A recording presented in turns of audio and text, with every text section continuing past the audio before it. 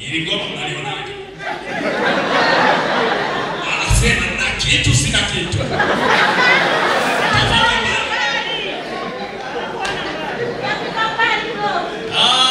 Jamani, sisi wasanii wa comedy kule Dar tuna tabia moja ya kuchekana. Sasa kabla sijaanza kujiaibisha, nilikuwa naomba tuikomeshe hii tabia. Hata kama umeniona, fanya kama hujaniona kabisa. Mimi nashuka chini, nitapanda. Sawa jamani, VIP. Hii ni style, tumiso baka. Style, usiogope. Sasa jamani, mimi nitashuka chini. Lebwa. Lebwa. Wanyama support au sio? Mimi nashuka chini afu utapanda, nisikie shangwe kwenu au sio? Nije usiniite na goma langu, sasa hizi nipandishe na goma la juu, sawa? Jamani shangwe nataka kidogo. Sawa, ndio nafundisha kuigiza hivi.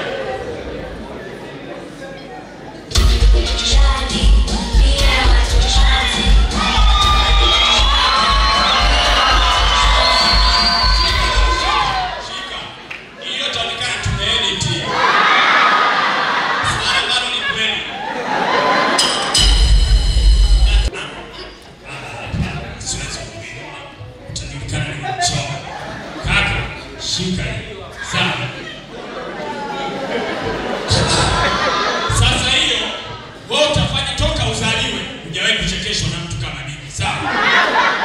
Mimi nalia chini kule nikipanda, wewe utafanya umeguswa, sawa? Hiyo utakuja kunituza, sawa? Right? Twende jamani. DJ Gusa.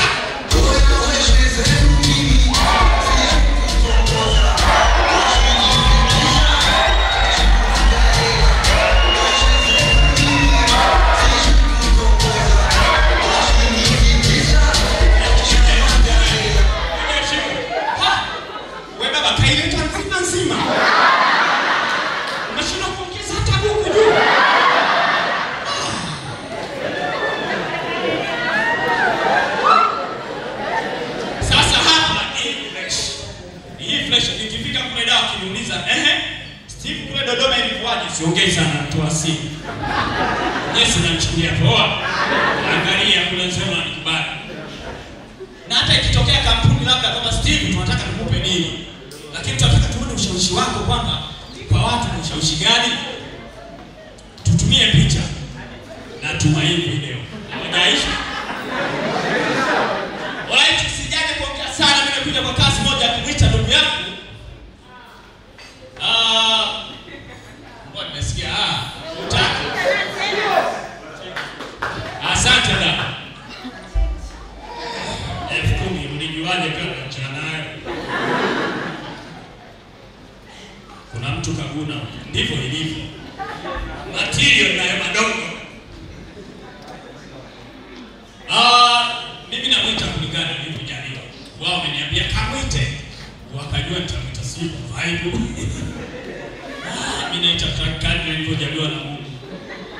Wewe Dula. Njoo chekesha.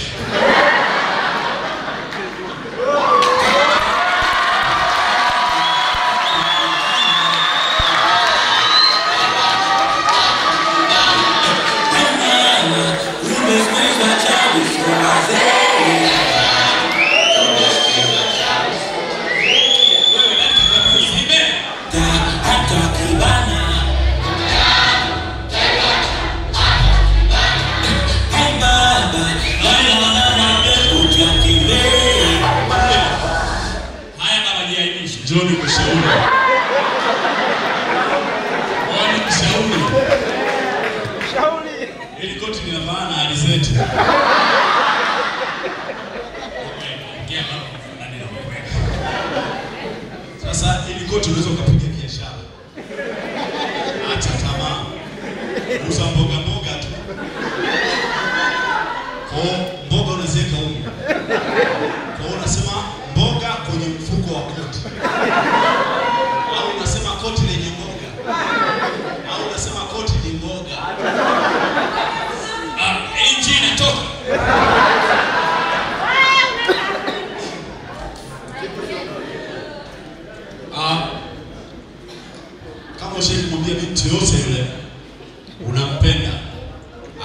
anakwambia ana mtu.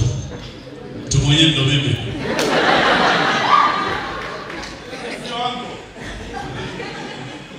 Waluguru tunapenda sana sifa.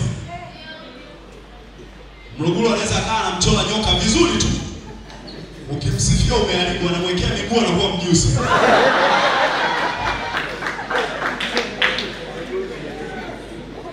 Kila biashara ina changamoto, na kuna watu wanang'ang'aniza changamoto kwenye biashara yako.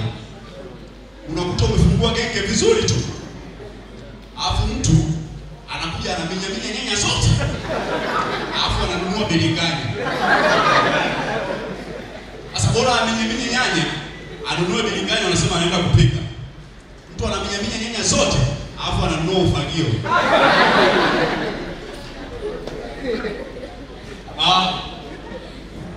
Mjomba wangu mimi ni mlevi. Sasa akajishughulisha na shughuli za UMC. Akaambiwa sifa ya MC ni kujibrandi.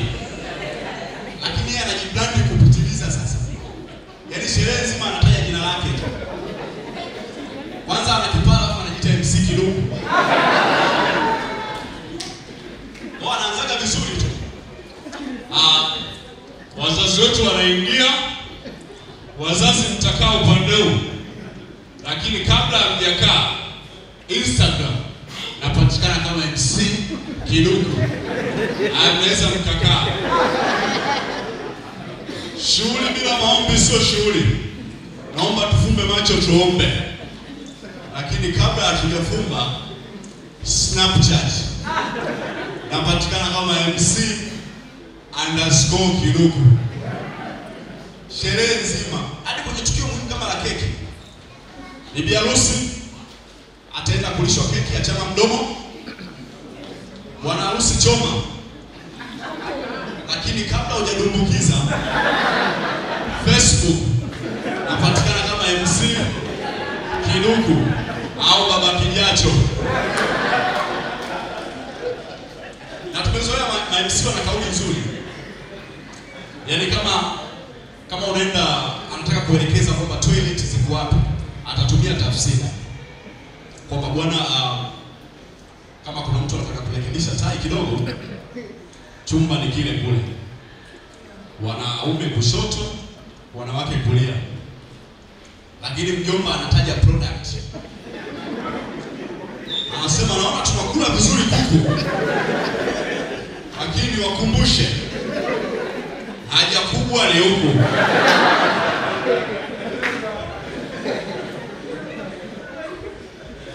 Sasa wewe jitoe ufahamu nikute umeweka kubwa kwenye ndogo.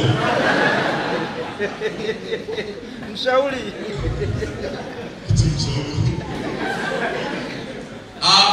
Zamani tofauti sana na saizi. Unajua zamani babu na bibi wanafanana kwa sababu ya upendo. Ila saizi uchakachuzi mwingi. Yaani mtoto ufanana naye wanaanza kukuoneshea vitu havionekani. Wewe huyu mwanao muangalie hapa.